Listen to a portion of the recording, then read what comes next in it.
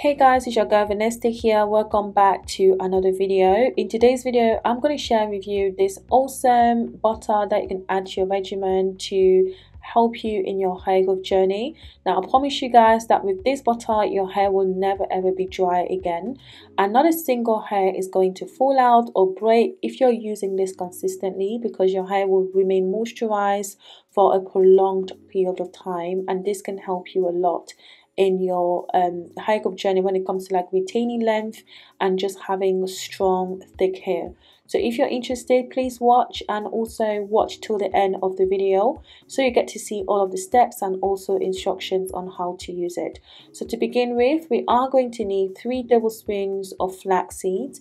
Now flax seeds are high in protein, and this helps to thicken your hair, and also it has like this slimy consistency, which also makes it really moisturizing for the hair.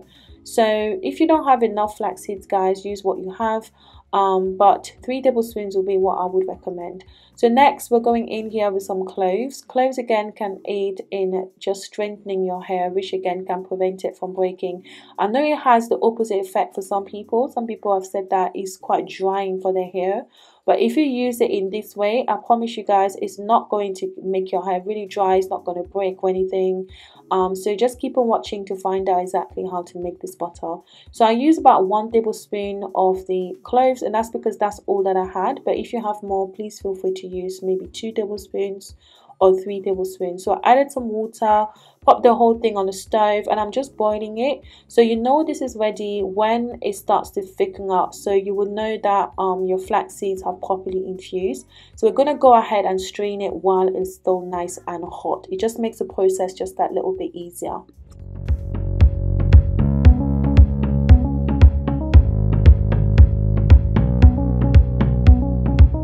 Now after we strained it, we're just going to allow it to cool down essentially, and then move on to the next part of the DIY. So this will be just combining some oils and butters to be able to make the butter. So I will be using some shea butter. I got this from Amazon, but if you have shea butter from the real source, guys, is much better, honestly. The shea butter that you get from Amazon, I'm not like, you know, talking bad or anything, is so different from the actual shea butter that comes from Africa itself. So what you guys get in my products that I sell on my website is the real thing, not the one from Amazon.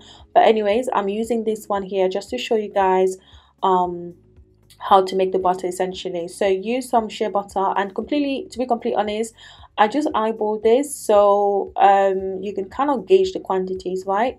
I'm sorry that I can't give you an exact measurement, but you can kind of see roughly what I'm working with. So next I'm going in here with some mango butter.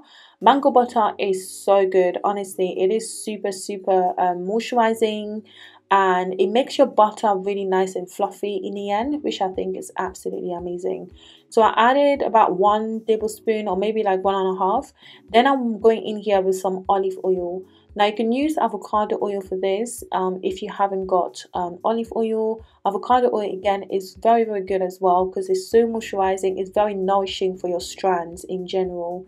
So yeah, you can use rapeseed oil as well if you don't have olive oil or avocado oil, or even coconut oil, like melted coconut oil, but it's just that it might make your butter just a little bit thicker. So you can add more olive oil if you're looking for it to be a little bit kind of runnier in consistency.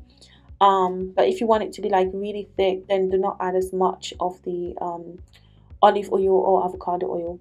So I just pop the whole thing on the stove. I'm just doing the double boiler method until everything has completely melted and is well combined.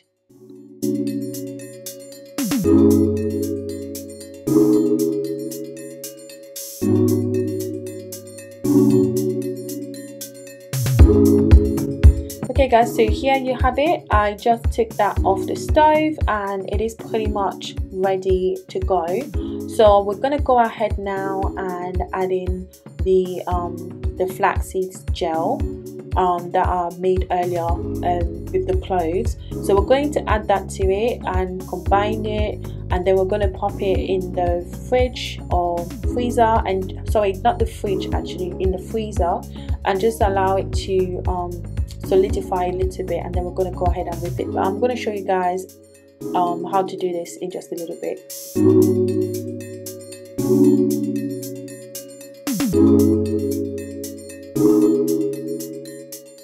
So this is it here after it's sat in the fridge for a little bit. You can see that the gel is kind of sitting at the bottom, and then we have the shea butter and all of that good stuff at the top, but that's okay. So you just want to go ahead and use your hand mixer and just, you know, whip the whole thing until everything is combined. Now if you're noticing that you have a slightly kind of lighter consistency, or maybe it's splitting, what I mean by splitting is like if you're noticing that the the oil is splitting from the water, essentially, you kind of get what I mean, right? How water and oil do not mix.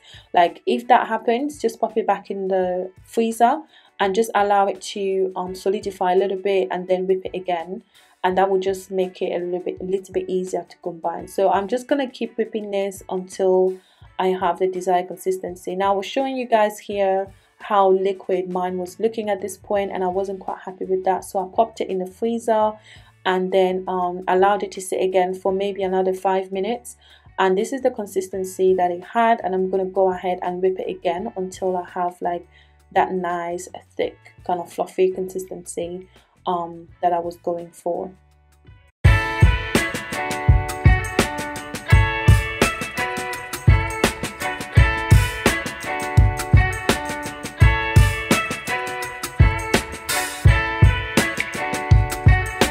So this is the consistency that I ended up with, and I'm going to go ahead and add in the extra bits that I need.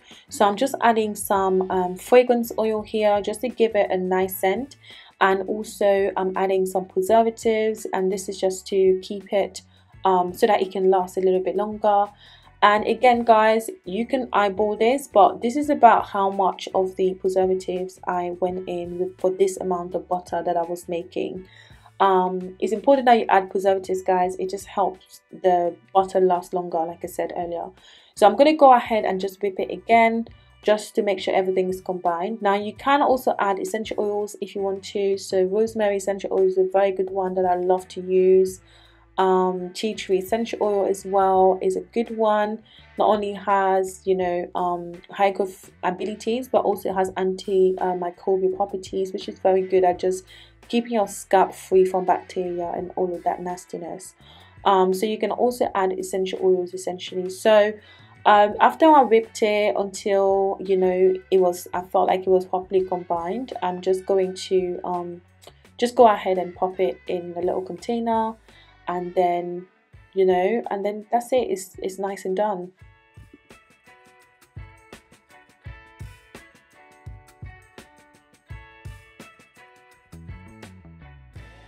Okay guys, so here is the final consistency. So I was happy with this here, but what I want to say as well is the fact that when you allow this to sit, it thickens a bit more. So just make sure that your final consistency is not too thick, because it then becomes extremely thick, if that kind of makes sense. Obviously if you want it to be just a little bit lighter, then maybe just don't have it as thick as this. So I'm just going to transfer it into this jar, and I'm just going to use it to store and also to apply to my hair. Now the way that you would apply this to your hair, guys, will be the same way that you would use any butter. So you can use it as a sealant. So you apply your leave-in conditioner, and then instead of using an oil, you can use this to seal the moisture in your hair. Now this also is really good when it comes to just giving your hair the nice curls that it needs, you know, and sort of just restoring the moisture and your hair strands to what it should normally be like. So you can use this, like I said, as a sealant. You can also use it as a pre-poo treatment, so something that you can apply to the hair prior to shampooing, just to prevent it from getting too dry.